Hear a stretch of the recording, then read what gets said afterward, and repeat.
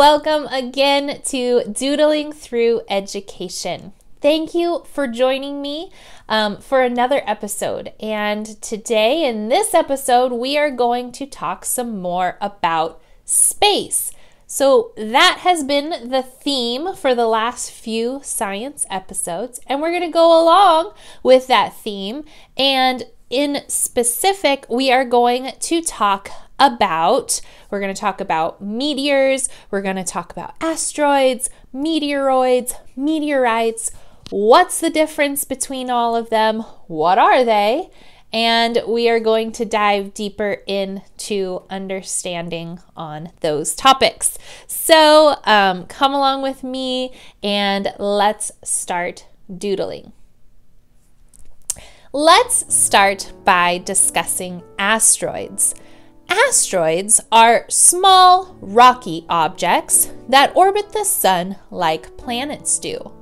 Most are made up of different types of rocks, but can also have clays and different metals in them as well. Even though they also orbit the sun, they are much, much smaller than planets. They are also not round like planets are, but instead they have jagged and irregular shapes. The majority of asteroids are found between Mars and Jupiter in what is called the main asteroid belt. The largest asteroid in our solar system is an asteroid by the name of Vesta, which is about 329 miles in diameter. Most asteroids range in size from Vesta all the way down to smaller sizes around 33 feet across.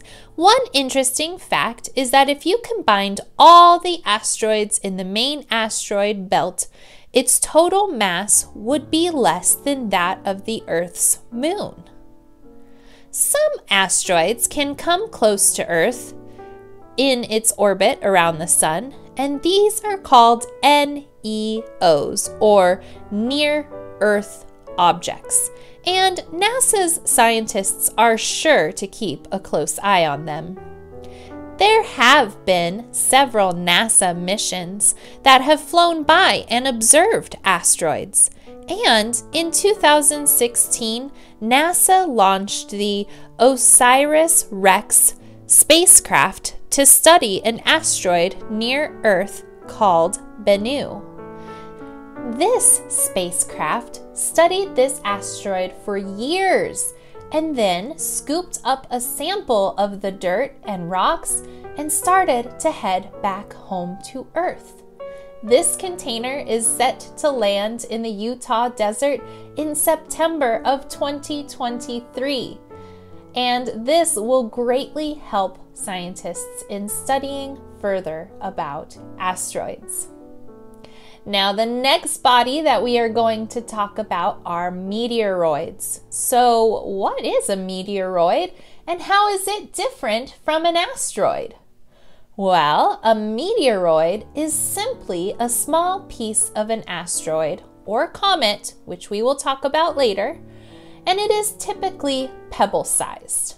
Meteoroids are often caused by some sort of collision of an asteroid, or they compose the tails of comets. When a meteoroid gets close to Earth and enters its atmosphere, its name changes to a meteor. This meteor typically enters Earth's atmosphere at a very high speed and burns up in the process, creating a streak of light that we refer to as a shooting star. So in reality, if you've ever seen a shooting star in the night sky, you have most likely actually witnessed a meteor passing into and then burning up in our atmosphere. Sometimes the number of shooting stars you can see per night increases greatly, and this is called a meteor shower. These occur every year regularly when the Earth passes through the trail of dusty debris left by a comet. An example of this is the Perseids meteor shower, which peaks in August of every year.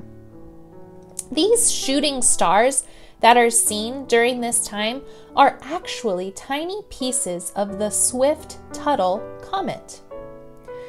So, we've talked about asteroids, meteoroids, and meteors. So, what is a meteorite? Well, a meteorite is a meteor that has not completely burned up in Earth's atmosphere and has made it all the way down to Earth.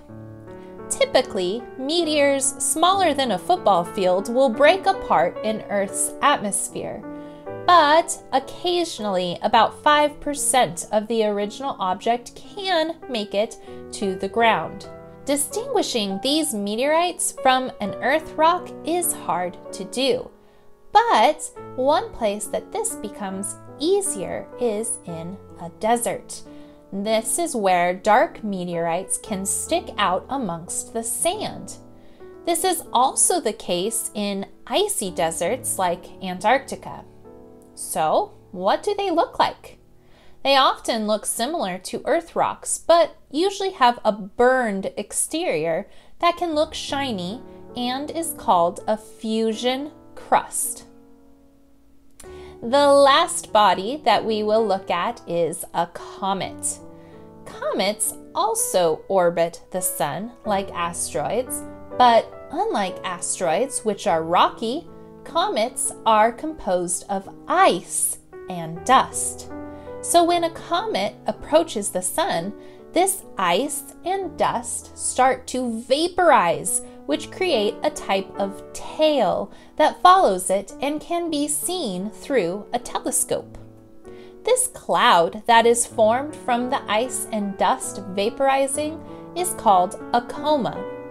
The coma is then lit by the sun, so this beautiful bright tail is visible.